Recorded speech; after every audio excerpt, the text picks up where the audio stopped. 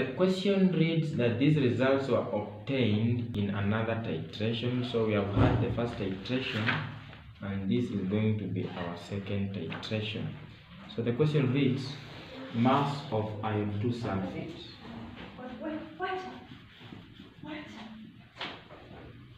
Isn't it? So the mass of iron 2 sulfate with an X with H2O is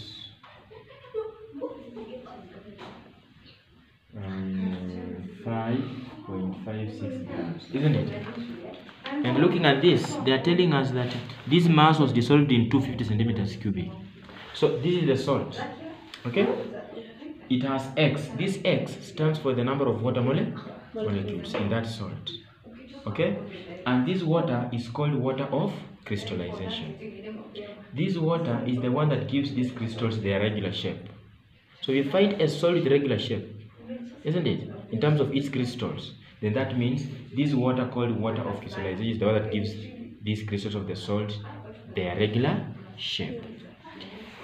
This salt was dissolved in 250 centimeters cubic in as far as that mass is concerned, because knowing the water that had the salt getting dissolved in it is very, very important, okay?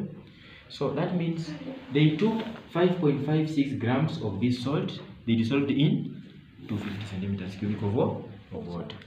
And we had again something else.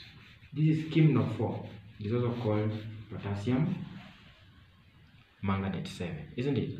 It's also called potassium permanganate. They are telling us the average volume of this potassium permanganate solution was 20 centimeters cubic, isn't it? That means they did a titration. Do you think about titration?